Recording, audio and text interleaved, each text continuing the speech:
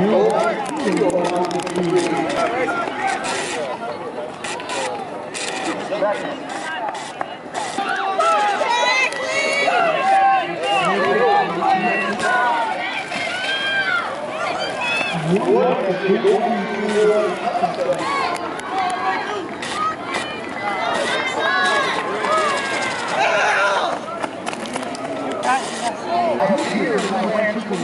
far as doing the 400 today, you're pretty much doing various events here and there. What was your plan as to why the 400 today on this one?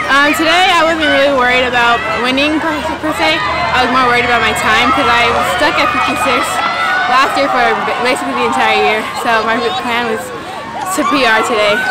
So Rich, stuck at 56 and you come out here, the conditions aren't ideal and you drop a 55. Feel pretty good about that? Yeah, I didn't think I was going to actually PR today, even though that was the goal, with the rain and all, and then plus they had us waiting at the starting line for a while, getting all the technical difficulties figured out. Gotcha.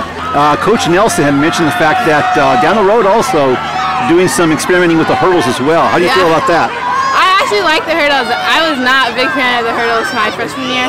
But they're like, watch, your junior year, you're going to do it, you're going to do it. And I was like, no, I'm not. Watch, if you put me in, I'm not going to do it. And here I am, junior year, I'm actually doing hurdles. And I actually like them. Is that your favorite event, or? 400. 400? All the way. Outstanding, excellent. What are your big goals for the year at each of your events this year? For our 4x4, I'm pretty sure we can make it to state.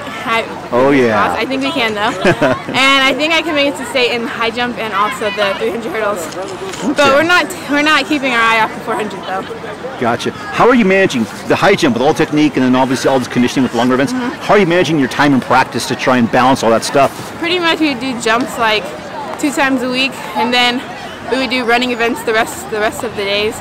And mostly for high jump, we would just do strength and conditioning, and then running, pretty much the same thing as all other practices.